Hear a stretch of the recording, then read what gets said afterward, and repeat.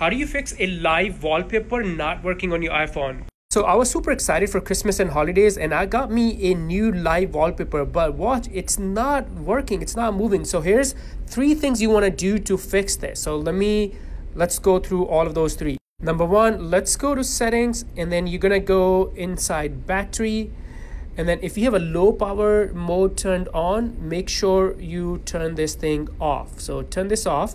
Now number 2, go back to settings, and now scroll all the way up, and we're gonna go this time inside accessibility, and then go inside motion, and then reduce motion. So if this is turned on for you, make sure you turn it off. So I'm gonna turn it off.